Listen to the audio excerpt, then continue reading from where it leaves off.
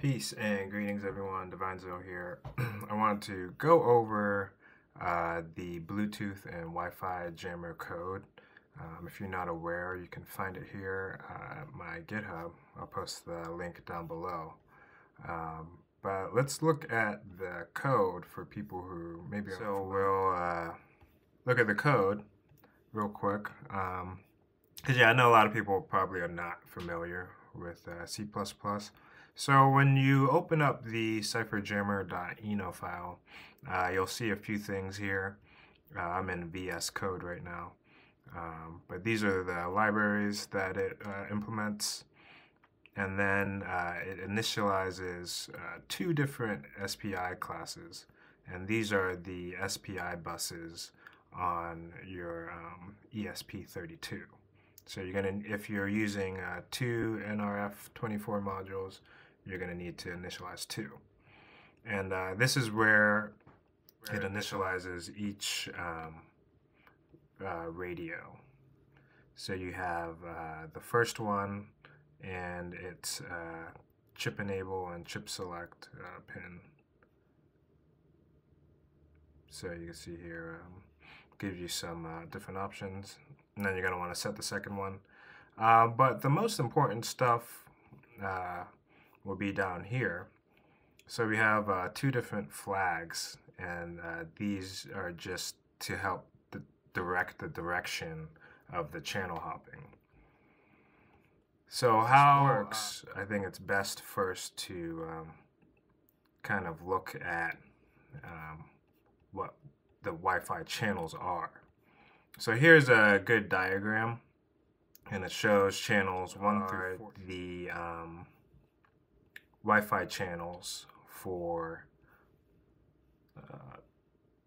1 through 14. So you can see that 2.4 gigahertz, it's actually over quite a decent range. And you could find out which channel your network is by going into some different settings.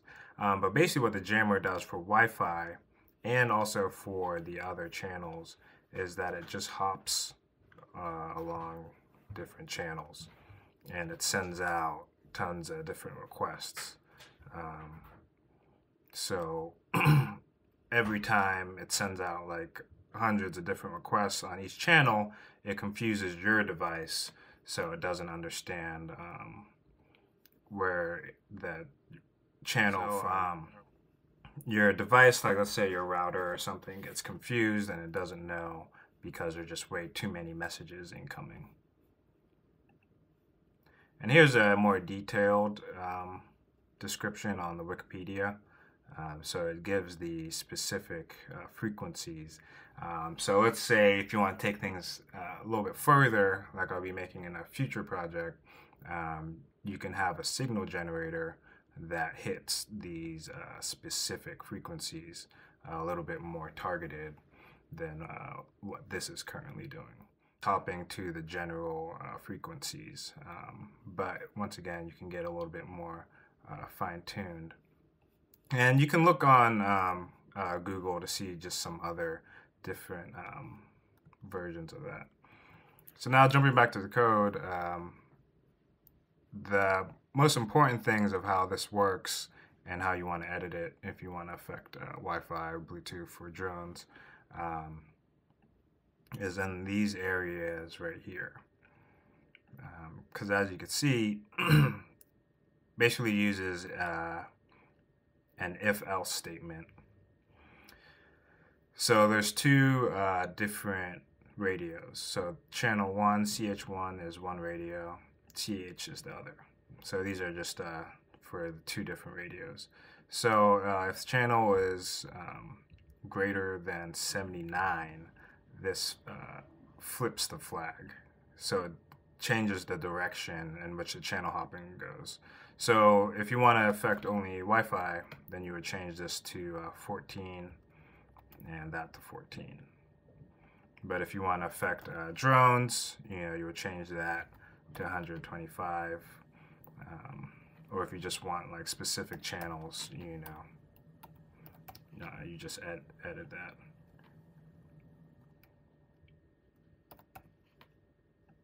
So that's where in this loop, when it calls the function, it just keeps setting the channels to different numbers, and that's how it hops. So there's two different functions. There's this to function, which kind of hops incrementally, as you can see. It hops by every 4 channels.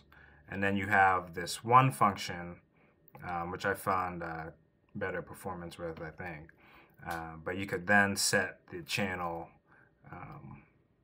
for Wi-Fi to 14, and then you can mess around with this delay. So that way you can, with this, it just hits them all randomly. So the channels are just going in all different directions. And that way it confuses the device. So the setup is where the device starts, and this is where you'll edit.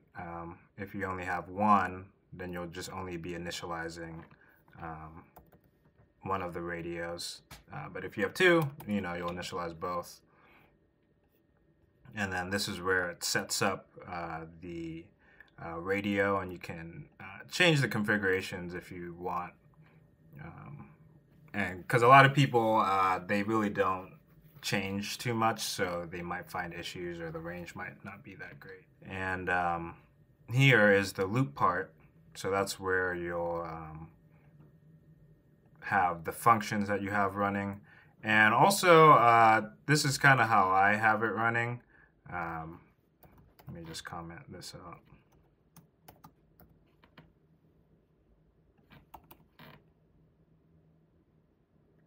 But I just have the one going. Oops.